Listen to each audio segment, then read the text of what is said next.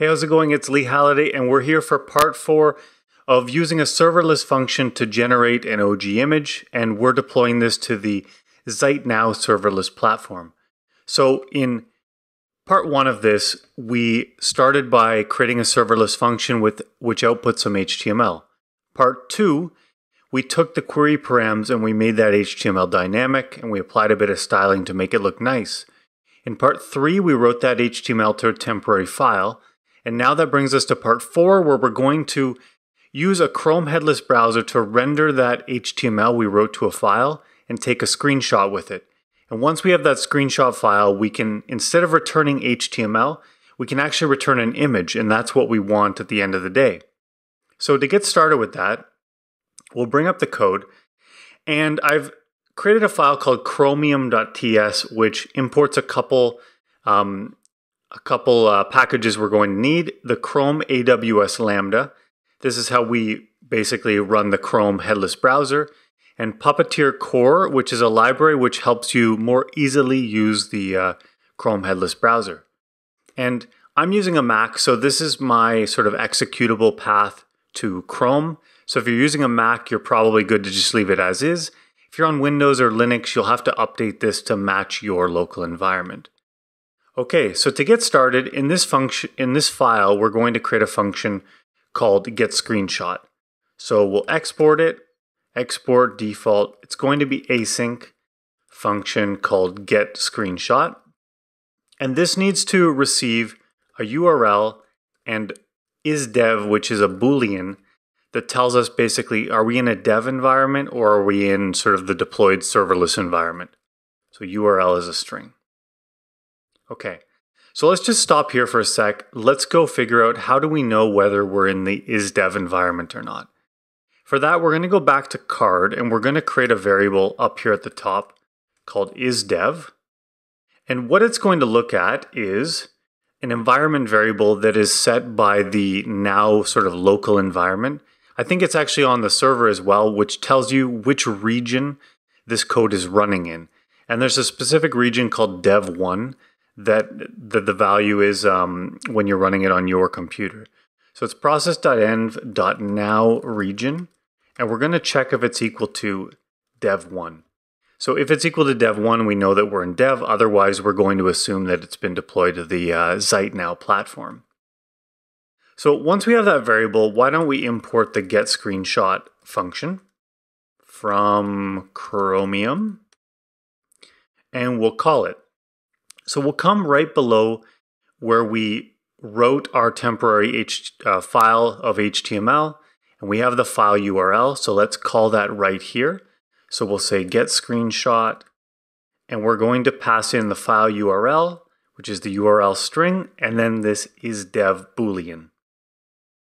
And why don't we say, we'll just leave it like that for now, and we'll start seeing what happens. So we have our URL and our isDev being passed here.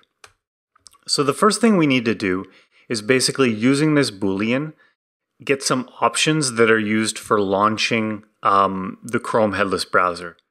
So we'll create a new function, which will be an async one as well, called getOptions. And it's going to just take in this isDev Boolean. And we'll use that to decide which set of options we want. Do we want this Chrome or do we want the one that's on the AWS sort of serverless environment? Okay, so we're going to say let options, and we'll give it a type called options. Oh boy.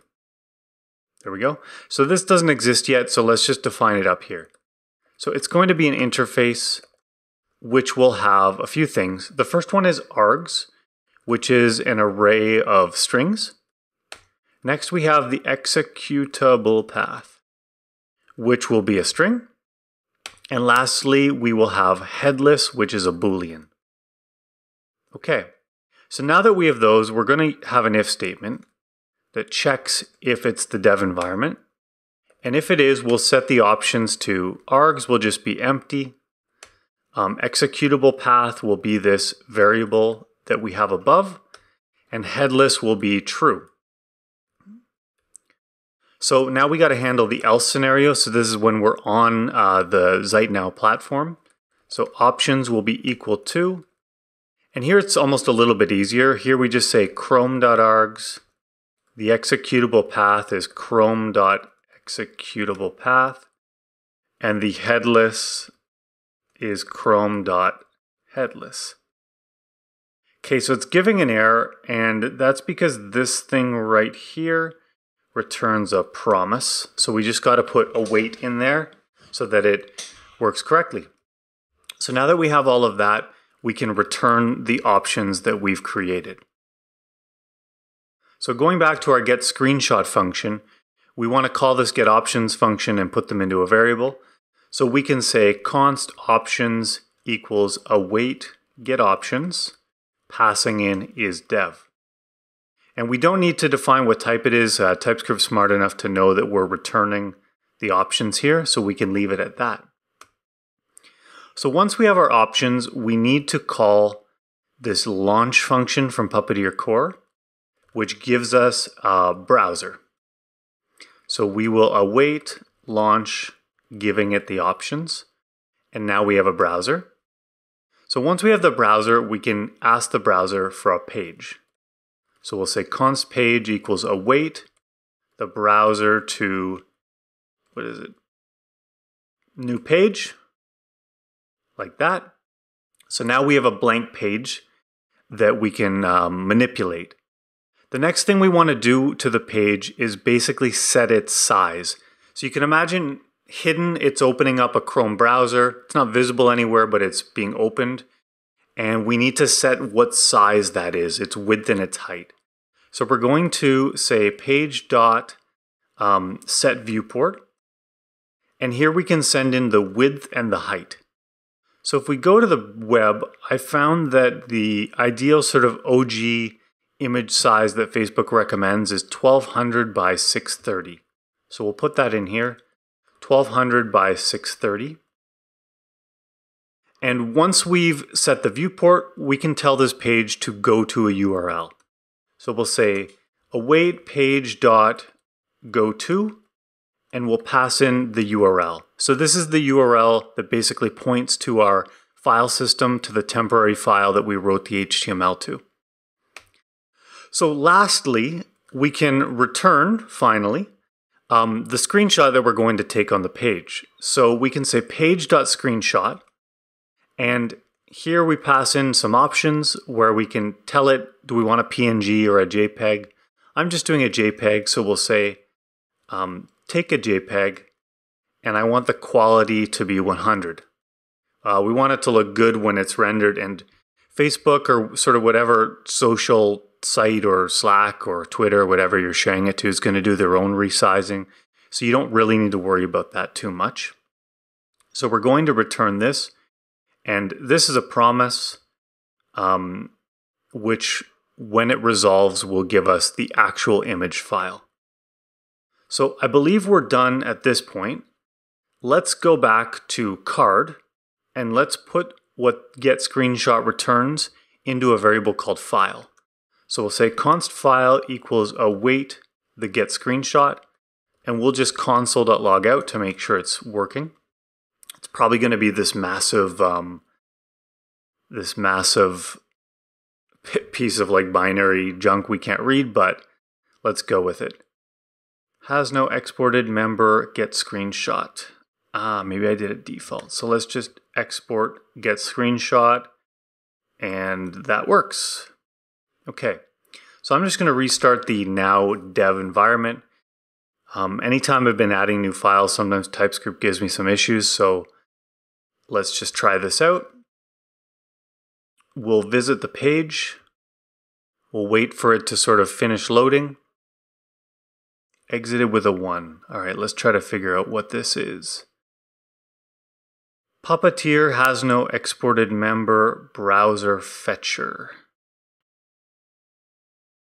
Okay, so I'm going to try to edit this so you won't notice this huge pause, but I ran into this error exited with 1. And I think what was happening is I tried to upgrade Chrome AWS and Puppeteer Core to the latest versions. That was giving me some issues, so I modified this to 1.11.1 again. I've yarn installed, I've restarted the server, and I'm going to load the page and hopefully that fixes the issue. I think the types file for Puppeteer Core is an older version that might not align with the latest version.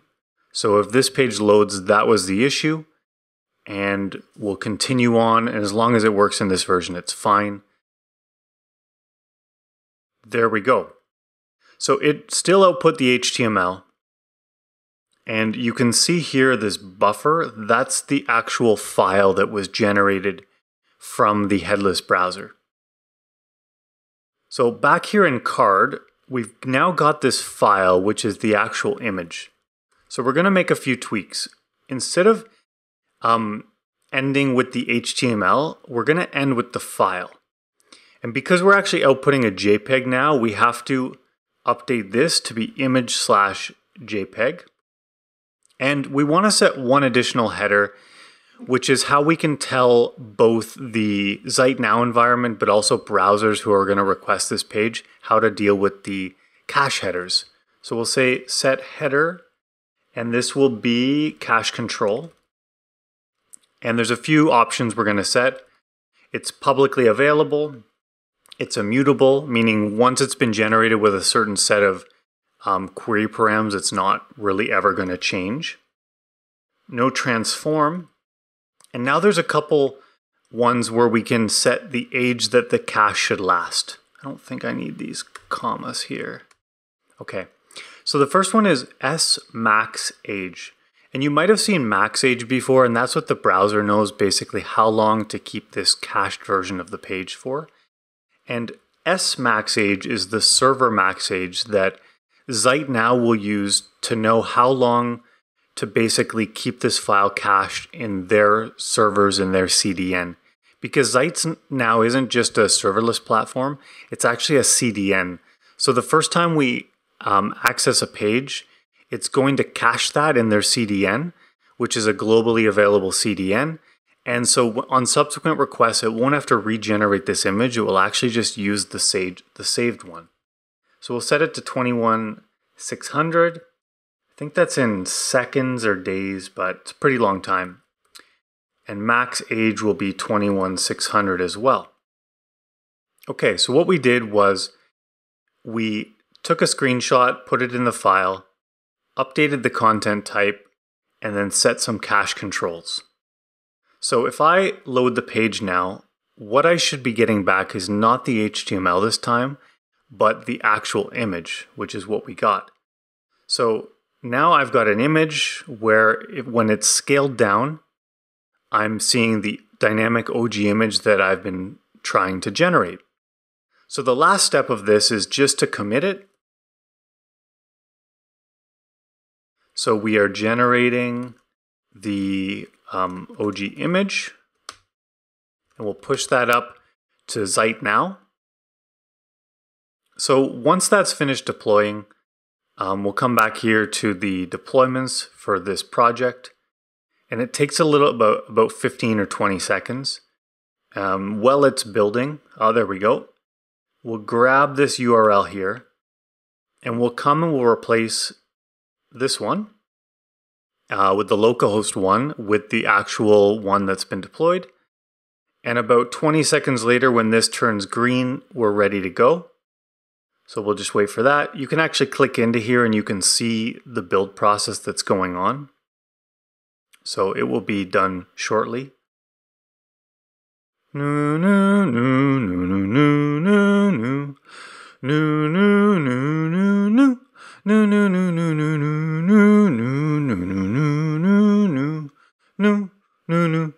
Okay, we're ready. So now when I visit this URL, I am running this code and executing it on the serverless function. And when I refresh, see how fast that's going?